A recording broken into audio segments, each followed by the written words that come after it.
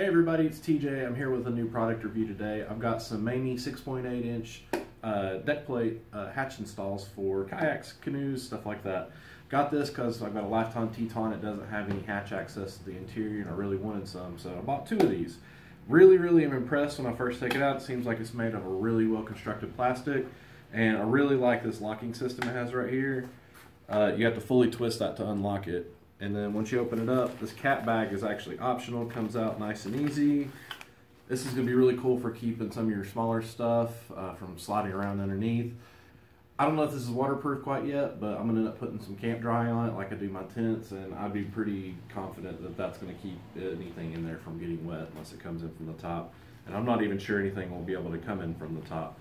Anyway, pretty impressed with this. Comes with a gasket, comes with some screws. I'm going to replace the screws just because they're self-tap screws, and I don't want anything with a sharp point underneath my deck because I'm going to be putting some camping gear underneath there like sleeping bags and stuff, and I don't want to risk getting a tear, so I'm swapping it out with a flat bolt at the bottom and a nut. So besides that, everything is really nice about this. Really happy about it.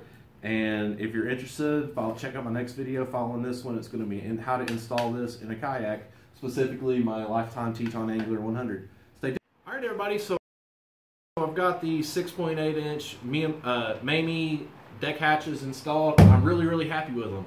It took me a little bit of time to get going in the beginning, but the second installation took me about 15 minutes, and if you follow my instructions, it should probably only take y'all about the same. Really happy with it. Really like the cat bag.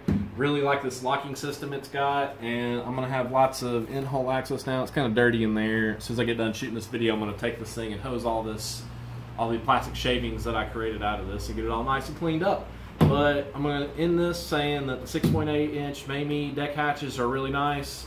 If that's something you're looking for, they've got them in all different sizes. I picked the 6.8 just because I believed it was the biggest I could fit. If your kayak can fit a little bit bigger, go bigger. If it's a little bit smaller, go smaller. The little bit smaller sizes you could probably knock out with a hole saw. The bigger ones, you're going to have to kind of get a little custom with your cutting.